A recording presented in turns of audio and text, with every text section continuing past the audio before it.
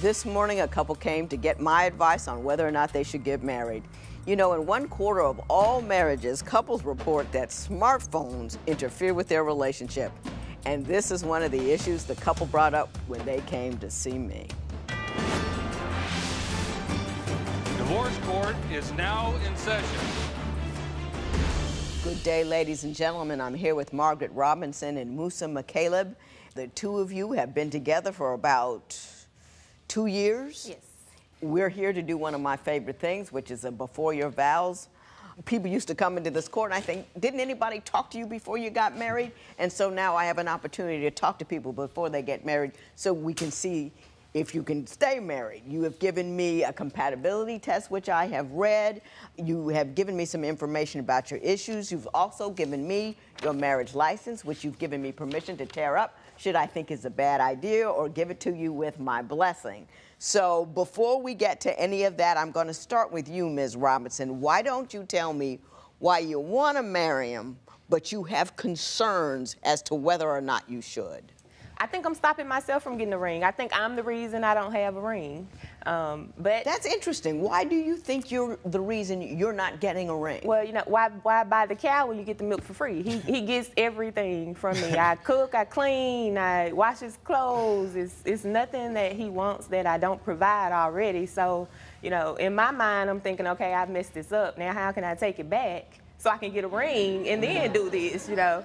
And how do you stop? He's like a spoiled child. Yeah, so I'm going to back up here for a second. Okay. Yeah. You trying to get me to get him to give you a ring. I'm at the point of ultimatum. Either I get a ring or it's time for me to move on. Were you clear about that when you came here?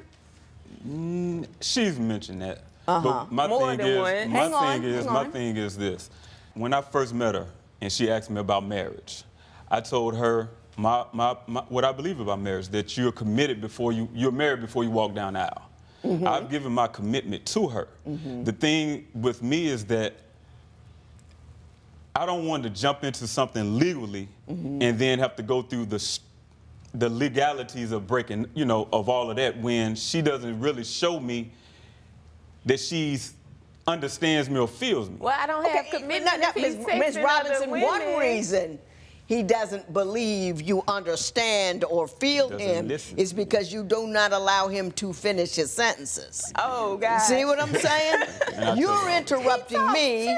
Hey. Yes, ma'am. You're interrupting me. Right. I got a robe and a man with a gun sitting over here, right. And you still can't contain yourself. Right. So I know when you're at home with him, my man doesn't get to finish a whole lot of sentences. Oh, so you go, hey, right here, right here.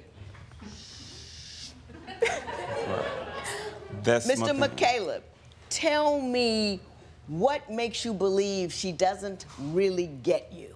Well, just with what you had to correct on, that doesn't come out until it festers. Mm-hmm. If I'm asking her what's going on, she can walk around the house all day, 2 to 3 days, and not say a word. It's me always coming to her saying, what's going on, baby? What's wrong?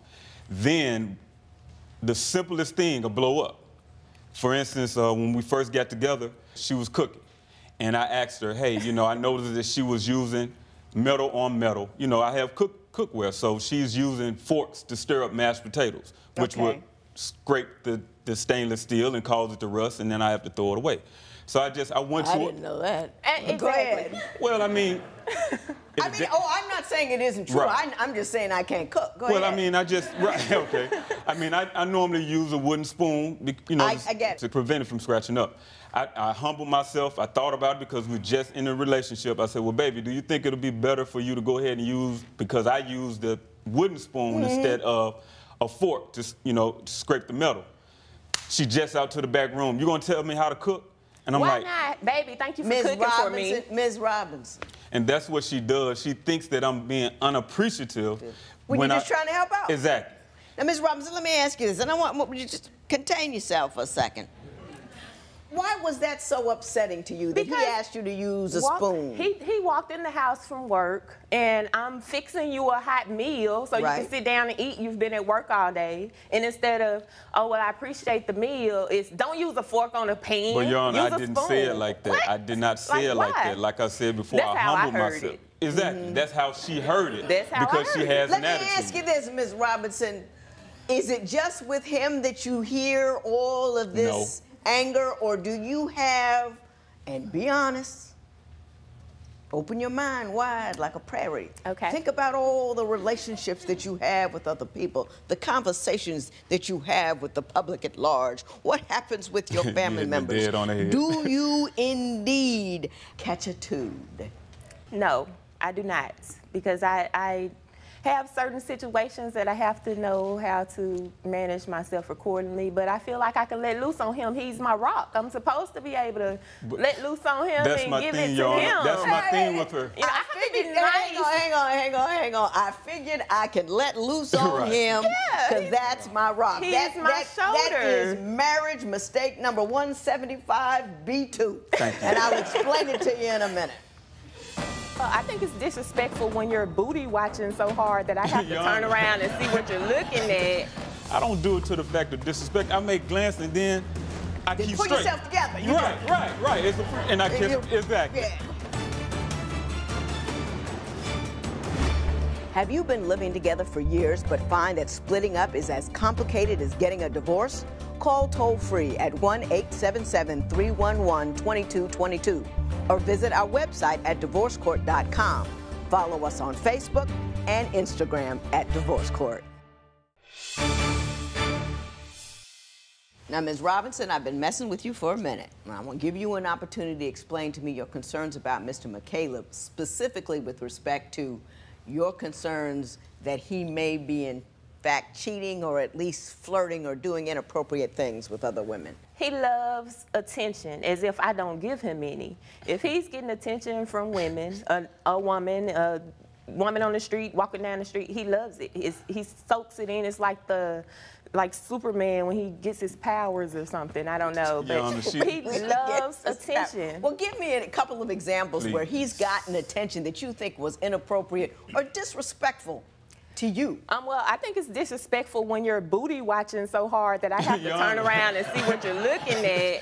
You know, you're watching that hard where it catches my attention, and I have to turn around and look. I'm like, okay, it's nice, but turn your attention back Are to you me. breaking your neck every time No, a woman ma'am, with a no, good ma'am, behind no, goes ma'am. by? No, ma'am. I mean, I Yes. can admit, sometimes if it's just like a reflex, but I don't do it to the point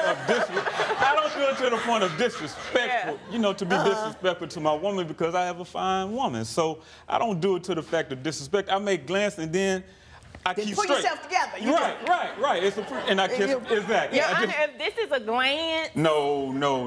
She Then that's what he exaggerated. does. She Well, exaggerated. you Because say she's jealous he anyway. sleeps with his phone Under under his his pillow. pillow. No. Explain his conduct with his Thank you. e-life. it's Thank not you. every night. It's only Right. the nights that I sleep on his side of the bed.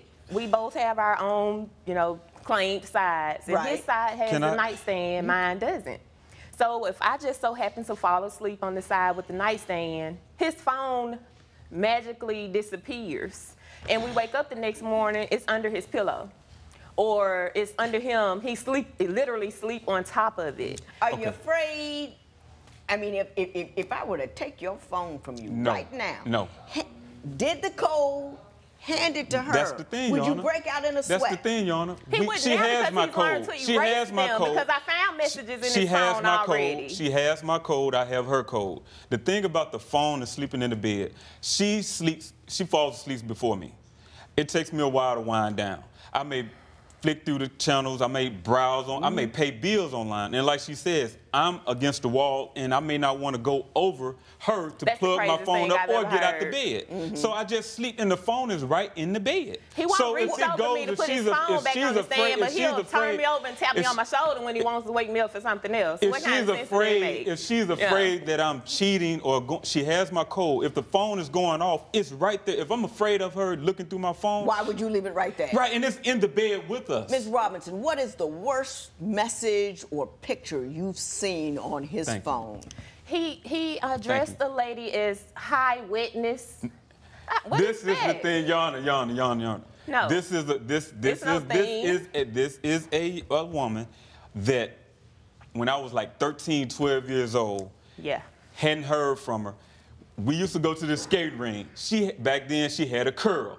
When we used to dance, we used to always get Jerry curl. a Jerry Yeah, curl, and it was gotcha. short Jerry curl. And You know always, the Jerry curl, right? And that was the thing. Witness. Now I didn't If try you to saw I didn't try to that's argue with her sexual. when she found that, because the innuendo is sexual. Yes. So I didn't try, and it was just the communication probably just was a no-no. Right. So I didn't try to argue, and I explained that to her, but that's the worst thing she's seen. And the girl and the young lady, she That's bad texted me, enough. and it didn't happen like that. The young lady texted me on Father's Day.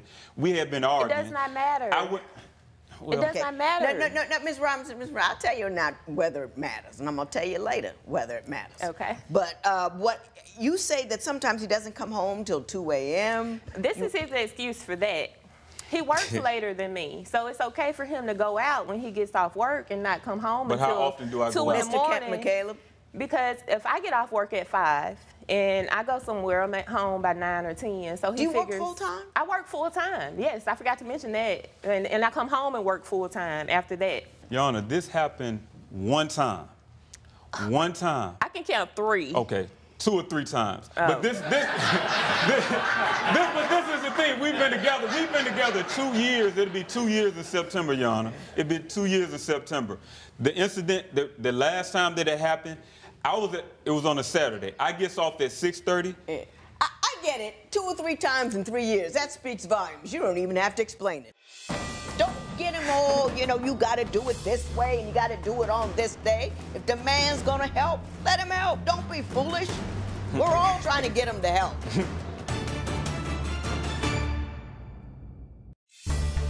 If you would like your case to be heard on divorce court, call us toll-free at 1-877-311-2222 or log on to our website at divorcecourt.com. Follow us on Facebook and Instagram at Divorce Court. I took a look at your compatibility test, as I always do. And normally when I look at a compatibility test, I see 2 different people than the ones that I see here. I don't know what happens, but I saw the 2 of you in your compatibility test. You were clearly you, and you were clearly you. And you are, in fact, one of the reasons why you didn't get a ring. And let me explain this to you. Each time I do this, I ask people to fill out whose jobs are particular chores. You know what I mean? Who's supposed to do this? Who's supposed to do that? And I had to read yours a couple of times because I kept thinking, well, this got to be his sheet of paper. You said you're supposed to do 90% of the cooking, 90% of the cleaning, 80% of the child care, 90% of the laundry, and then you complain that he doesn't do enough at the house. You believe you're supposed to do all of that. Well, so I'm why old would you do school. that and complain about what he does? And she Well, I complained? don't complain about it. He complains about it because he says you never let me do anything. But Why don't you let the man work? But this is the thing. If he wants to do something, he has an off day through the week. So if he wanted to do so much and he was worried about I never let him do anything, when I come home on that 1 day a week, the house should be clean and dinner should be cooked. Let me tell you something, Ms. Robinson. Assistance is assistance is assistance. And if your man wants to come and do something whenever he wants to do it to help you out, you say, thank you, baby, and let the man work. Don't get him all, you got to do it this way and you got to do it on this day. If the man's going to help, let him help. Don't be foolish. We're all trying to get him to help. You know what I mean? You got a guy want to help, you telling him, well, you can't help right now. Right. I say yes to all assistance. Well, I just think that means he doesn't really want to help. Because if he wanted to. Ms. Robinson, we're going to have a conversation, you and I, at some point. We really, really are. But before we do that, I'm going to do one more thing. You guys are talking about getting married. Mr. McCaleb, I want you to tell me in 90 seconds why she is so special, why you've been with her for 2 years, and what you love so much about her. I mean, I know that she's a conqueror.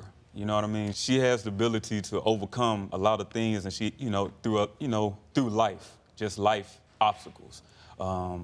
She's caring, she's loving. I love the love that she shows for her kids, for her family. And I love the love. I know that it's her way of showing me love that I thought, when she does things and just does it and tell me to sit down, but I need her to understand that I want to show her that same thing. And those are my ways. I don't want her to dictate her ways to me. I want her to, accept mine. And she's beautiful. She's driven. I mean, that's amongst a lot of other things. I mean, she's loyal. You know, she's loyal. Hey, that's an A. You got an A on that one.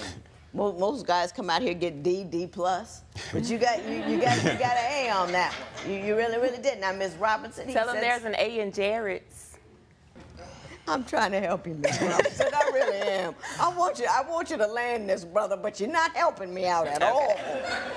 Just not at all. So, Ms. Robinson, you give me 90 seconds of your care, love, and desire for Mr. McCaleb. He's strong. He's supportive when he needs to be. 90% of the time, we're working on that. He's a protector. He really is. He's a provider. He shows love to, I mean, just everybody around. And he wants to talk. You don't find many men that actually want to talk. Sometimes he wants to talk too much, and that's some of our problem, but he actually wants to communicate. He's very passionate. He has goals and ambition, and you know, he has things he wants to do, and I want to push him there and make sure he gets everything he wants done. I really want to be there for him. Very good, Ms. Robinson. You got a C. But I'll explain it to you why a little later. Okay. There's always a whole lot going on in divorce court that people want to talk about. If you have something you want to say, join us on Twitter @DivorceCourt, or jump on our Facebook page and see what everybody's talking about on there. Sometimes you people get heated. Don't miss it. Mr. McCaleb, if I could clone you and pass you out, I'd make billions. Really? Like you. Good man. She wants to get married, and I know why you don't want to get married. I'll say one thing to you about that. It'll never be perfect. She's always going to have flaws, just like you will always have flaws. Once you live with a woman for a considerable period of time and keep dangling that maybe I'll marry you someday when you get right, it's unkind. Because fertility, time, all of that, it's not fair. So you need to be man enough to make a decision about what it is you want, and then tell her about it. But don't keep taking all that she has on a promise that you may never fulfill, because it's not fair. Ms. Robinson, you need to get out your own way. You got too much to say about too little. You get too excited about things that are too small. He is who he is. He's going to present the way that he presents. Mostly, everything he's presenting is good to you. So all those little things, knicky-knack things that bother you, let them slide right past you. I do 97,000 things that annoy my husband, but he loves me and he looks past them. He does 10 million things that annoy me, but I look past them. You guys got about 8 things ain't right, and you don't want to look past them.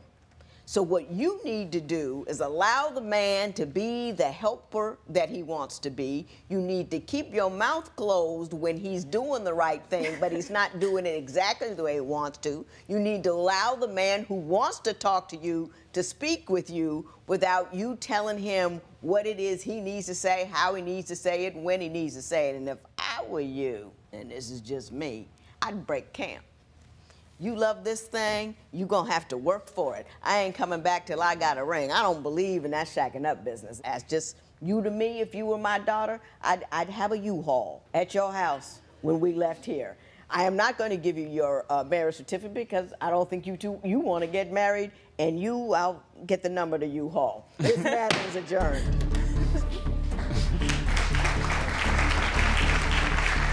The story of Margaret and Musa has brought up something that is near and dear to my heart. Number one, fellas, don't dangle if you don't mean it.